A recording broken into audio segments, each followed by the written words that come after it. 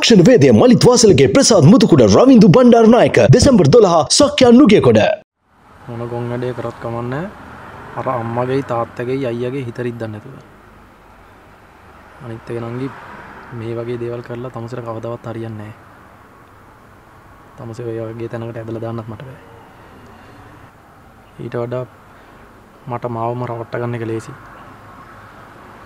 දැන් උඹ රවට්ට ගත්තම අම්මයි තාත්තයි අයියයි සතුටින් ඉඳී කියලා හිතන්නේ.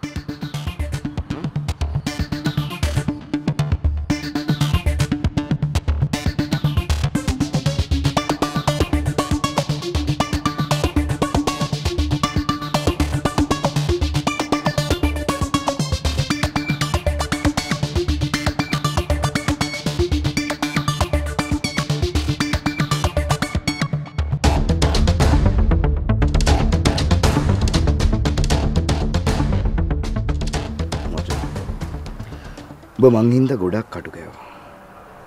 පුළුවන් නම් මගේ කෙල්ල ඉපදෙන්න කලින් මගේ ඔළුවේ තියෙන ලොකුම බර උඹ නිදාස් කරපන්. ඒයි. එනවා.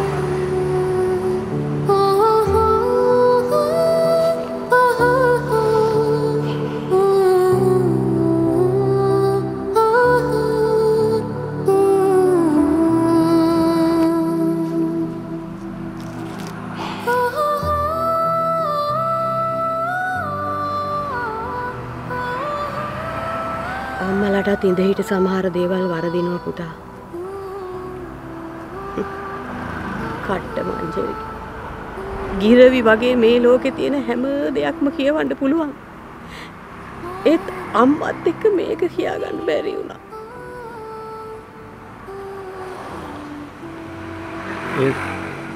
ඒත් අම්මා මන් නිසා අම්මලාගේ ගොඩක් බලාපොරොත්තු නැති වෙයි. මොකද මම කාත් කවුරුත් නැති කෙනෙක්.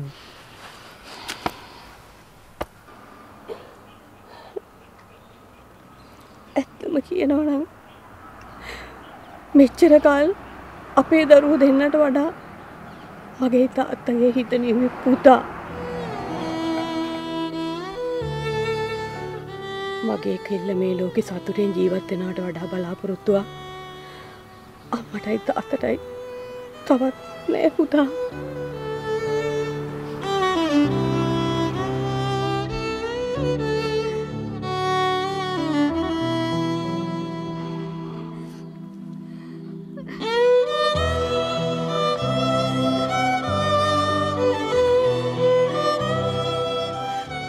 දැන් තමයි අපේ පවුල හරියටම සම්පූර්ණ වුනේ.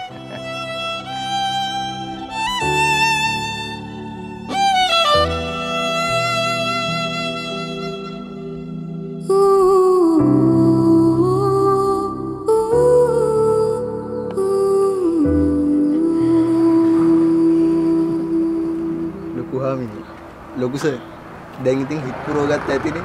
දැන් ඉතින් බඩ පුරව ගමුද? අනේ මටත් ගොඩක් බඩගිනි.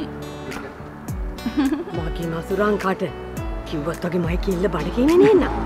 අනේ අයියා මගේ පටිච්චේ නටනා හොයනා බරමල් අකුලේ තව හිමින් සැරේ නිගිලියන් පාරදුරයි හසේ කැමදාම මං දුර පාර බලන් දුරමයි මේ ඉන්නම් කවදාක නම් අවසරද ඉතින් මගේ හීන මට මෙතරම් ඇයි තහනම්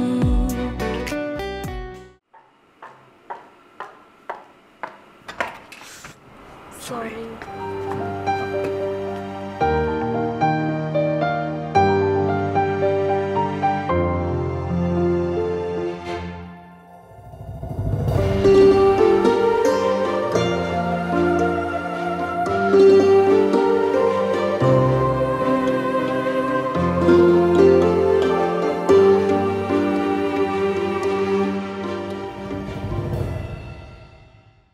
දශක 5කට වැඩි විශ්වාසය සහ වගකීම සමග ශ්‍රී ලංකාවට කාගෝ එවන්න හොඳම තැන ට්‍රයිකෝ.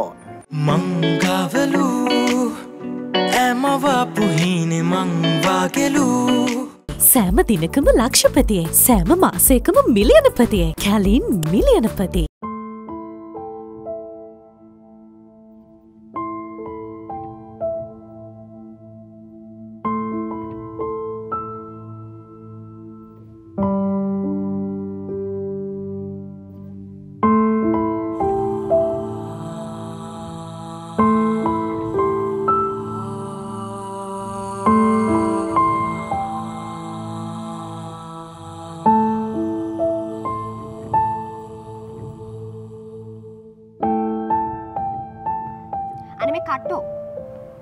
මොනවත්ම කියන්න බැයි නම් අඩුම තරමේ මම ලස්සනයි කියලා හරි කියනෝකෝ.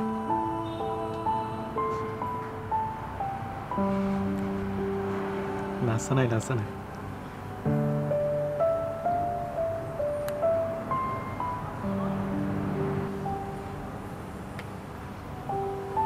ඇයි මොම් බලන්න?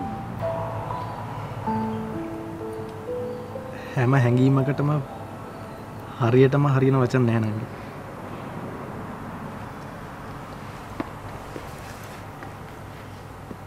මයික කියන්නේ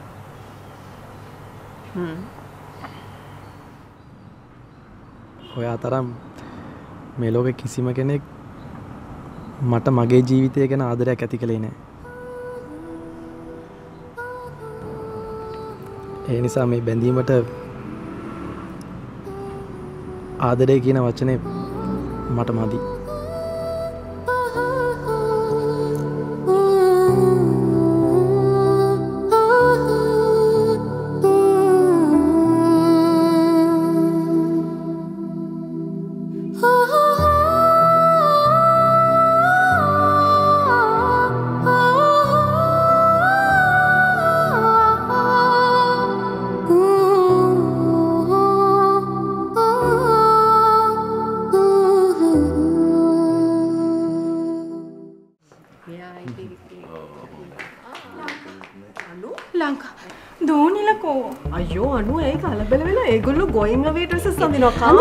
රූම් එකේ නැහැ.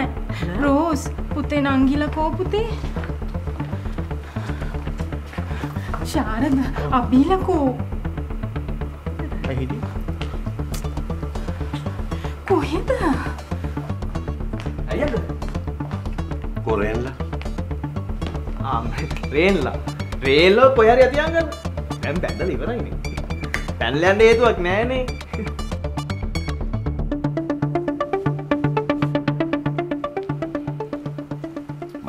පිස්සුවට්ටන්න නැතුව කියනවා ඇත්ත. කෝරේ ගන්න එපා මිනිස්සු බලන් ඉන්නවා. කියලා ගන්න එපා. පොලිසිය කෝලමයි දෙන්න. තමුසෙලා මොකක් හරි පිස්සුවක් ඇතුළට කියනවා මට. කෝ දරුවෝ දෙන්න. අනේ ඔපුතා කියන්නකෝ. ආච්ච දැනගත්තොත් තවත් ලෙඩ වෙයි. මේ නිකම් බොරුවට කලබල කරන්න එපා. මේ තමුසෙ ගන්න ඕනේ. ගන්නෝ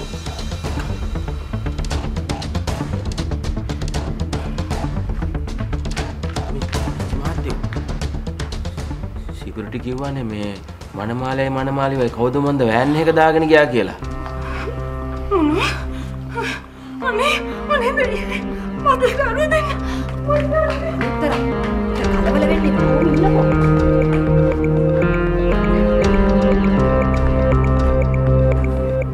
උත්තරීච්චි මහත්තයෝ ඉවරයි කිව්වට ඉවරයක් නෑනේ. නැතේ මං කියන්නේ. හා මෙහෙම ගියොත් නම් මේ කපේදී මට ගමට ගිහිල්ලා කසාදයක් කරගන්න වෙන්නේ නෑ. නැතේ මං කියන්නේ. නෑ. තමසේ කලබල වෙන්න එපා. තාමසේගේ ඩියුටි අදින් ඉවර කරනවා. හා බයන්න මේ. ඔක රෙඩි කරනවා පොඩ්ඩක් ඉන්න බලන්න. හරි ඇවිල්ලා පොඩ්ඩක් මේ. ඔක රෙඩි කරනවා.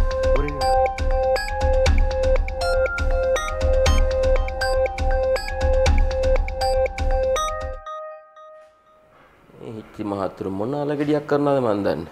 නැතේ මං කියන්නේ. මංගවලු ඇමවපු හීනේ මං වාගෙලු. අම්මා ඉක්මනට එන්නකෝ. පුතේ මම ආච්චලත් එක්ක ඉන්නකෝ අක්කිල නැහැ.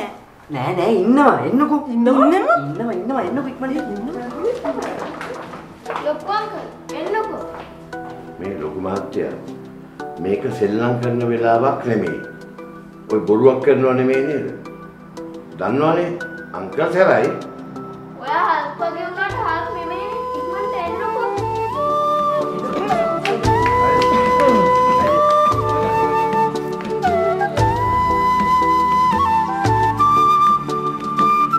මොනවද මේ විකාර? පිස්සුවට නතරද? කොහමගේ දරුවා වෙන්න? අංකල් එයාලා කොහෙවත් ගියේ නෑ අංකල්.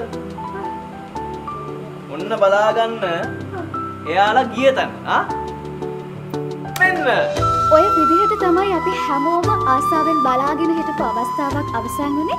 ඉතින් මේ පැත්තට ඇවිදගෙන එනවා අද දවසේ Young Asia Business Award 2023 සම්මාන උළෙලේ වසරේ නැගී එන ව්‍යාපාරිකාව එහෙමත් නැත්නම් most upcoming business star සම්මානය දිනාගත් තරුව මේ Abhi's Wardrobe හි පුංචි අධිපතිනි අභිෂේකා තෙදස්නී වැලිකන්ද.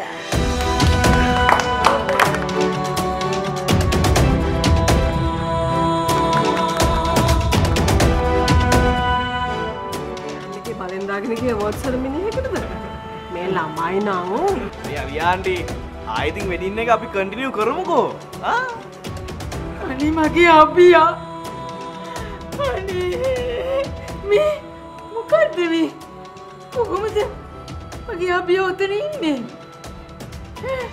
අනේ පුතේ කොහොමද අනේ මගේ චූටි පුතේ අනේ මගේ අබියා අපිය තරගයක් දිනනද? අම්මේ ඔන්න අම්මගේ අබියා මේ අවුරුද්දේ ලංකාවේ හොඳම නැගී එන ව්‍යාපාරිකාව සම්මානෙ දිනාගෙන තියෙන්නේ. සතුටුයි නේද? මොකද අනේ පුතේ අනේ මගේ බලාපොරොත්තු. ඉතින් අපි මොකද හිතෙන්නේ ජීවිතේ ලස්සන දවසක ලස්සන මොහොතක මේ වගේ සම්මානයක් අරගන්න ආපු එක ගැන? ඇත්තට මට හිතා ගන්නවත් බෑ. මට කියාගන්න බැරි තරම් සතුටුයි. හැබැයි අපි ඔය වචන වලට කියාගන්න බැරි සතුට අද වචන වලට පෙරලන්නම වෙනවා. මොකද ඔබ අතේ තියෙන්නේ ඔබ වගේ තරුණියක් ඊටමත් කෙටි කාලයකින් ඔය වගේ ලොකු ජයග්‍රහණයක් ලැබපු එක ගැන. ඉතින් මම හිතනවා ඔබ කියන හැම වචනයක්ම තරුණියන්ට ගොඩක් වැදගත් වෙයි කියලා. ඉතින් අපි ඔබ ගත්ත ඔය සම්මානය ගැන මොකද හිතෙන්නේ? ඇත්තටම මේ සම්මානයේ වටිනාකම මට කියලා නිම කරන්න බෑ. මේ සම්මානය අල්ලගෙන ඉන්නේ ඕගොල්ලන්ට පේන මේ අබී නෙවෙයි. ජීවිතේ අහිමිවීම් ගොඩක් එක්ක මහ පොළවට ඇදගෙන වැටෙන පුංචි කෙල්ලෙක්ගේ ජීවිතේ අත්හැරෙන්න නොදී තුරුල් කරගෙන හිටපු එක අත්තම්මා කෙනෙක්ගේ හිතේ හයිය. මේ සම්මානය අල්ලගෙන ඉන්නේ ඇඳට වැටලා හිටපු පුංචි මල්ලි කෙනෙක්ගේ හුස්ම ටික රැකගන්න ඉස්කෝලට යන්න කලින් මහා පාන්දර හදපු කඩයක්පන් ටික උස්සගෙන සුදු ගවුම පිටින් ගමේ කඩේට දුවපු පුංචි අභිෂේකට හයියක් වුණු සහෝදරයෙක්ගේ ආදරය. මේ සම්මානය අල්ලගෙන ඉන්නේ අම්මගේ තාත්තගේ ආදරය අහිමි වුණ පුංචි කෙල්ලෙකුට තමන්ගේම දරුවන් වගේ තුරුල් කරගත්ත ආදරණීය දුරු අම්මෙක් තාත්තෙක් සහෝදරියෙක් ඉන්න ගෙදරක ආරක්ෂාව. ඒ වගේම ආදරේ බෙදපු ගුරු දෙවිවරු හිටපු ඉස්කෝලේක ලැබපු දැනුම හැකියාව හිතට කාවද්දපු බලාපොරොත්තු මේ සම්මානය අල්ලන් ඉන්න මේ අබී නෙවෙයි ජීවත් වෙන්න තිබුණ ලොකුම බලාපොරොත්තු වුණ ඇඳේ වැටලා හිටපු පුංචි මල්ලි කෙනෙක්ගේ ලස්සන ජීවිතේ එයාගේ අක්කට ගෙනත් දීපු දෙවියෙක් වගේ වෛද්‍යවරයෙක්ගේ කරුණාවන්තකම නපුරුකම තණ්හාව පිරිච්ච සමහර සම්බන්ධකම් වලින් අහිමි කරලා තිබ්බේ දරුවෝ දෙන්නගේ අම්මව ආපහු ගෙනත් දුන්නු ඒ මිනිස් සෙසින් ඉන්න දෙවිවරුන්ගේ කරුණාවන්තකම මේ සම්මානය අල්ලන් ඉන්නේ මේ අබී නෙවෙයි අබීස් වෝඩ්‍රොප් ව්‍යාපාරයේ ශක්තිමත් පවුරක් වගේ ඉන්න සහෝදරකම මේ සම්මානය අල්ලන් ඉන්නේ මේ අබී නෙවෙයි ජීවිතයේ අතෑරෙන්න හදපු හැම අවස්ථාවකම අබීව එයාටත් වඩා හයියෙන් අල්ලගෙන හිටපු තටු කපලා කූඩුවකට නොදා පියාඹන්න අත්තට දීපු ආදරෙන් ළඟ ඉන්න මේ ලෝකේ ලස්සනම ආදරේ පිරිච්ච හිතේ විශ්වාසය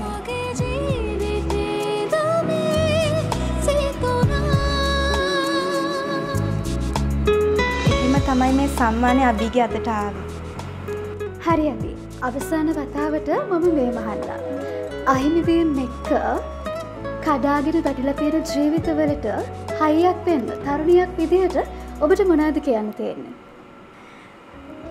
වැටෙන හැම වෙලාවකම අහිමිවීම් ගොඩක් එක්ක ජීවිතේ දිනපු කෙල්ලේ මෙහෙම කිව්වා කියලා මතක තියාගන්න.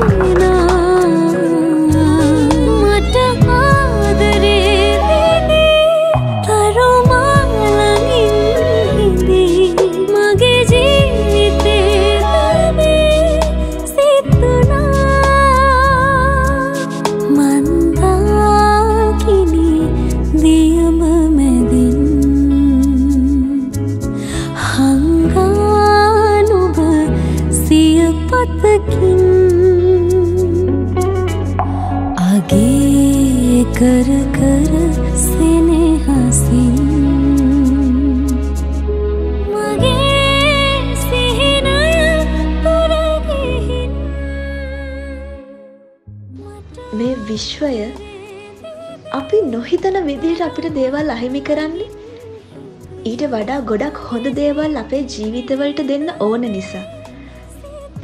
අන්න ඒ විශ්වාසය විතරක් තියාගන්න.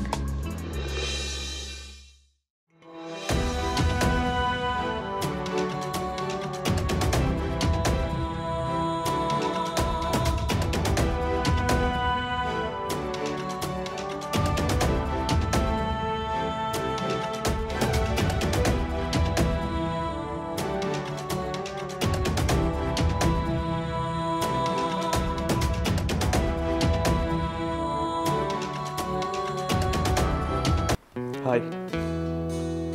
You're such a pretty girl, you know. I've seen a picture of yours. එහෙම නොවුනා නම් එහෙම මේ දෙන්නට මුණ ගැහෙන්න වෙන චාරිත්‍රවල හැටියට නෙමෙයිනේ. ඒ ජෝඩුව කතා කරලා එනකන් අපිට නිකම්ම ඉන්න වැඩ සලස්සලා නැතුව ඇති නේද ලොකු මහත්තයා? හරි වැඩේ දැන්. සතියක් තිස්සේ එකම මෙනු එක දෙන්න හදන්නේ. තාමුසෙට ඉතින් අන්තිමට හක්කටත් අල්විස්ගේ වයිෆ් කියන්න උනානේ. තාම්සලා දාපු ලෙඩ තමයි මේවා. දැන් ඉතින් මොනා කරන්නද? ආයි ඉතින් අල්විස් තැනක් හොයලා දුන්නොත් අතරමඟ නතර වෙන්නේ නැහැ. ලයිෆ් ටයිම් ගැරන්ටි දෙන එකම තැන අල්විස් and the client.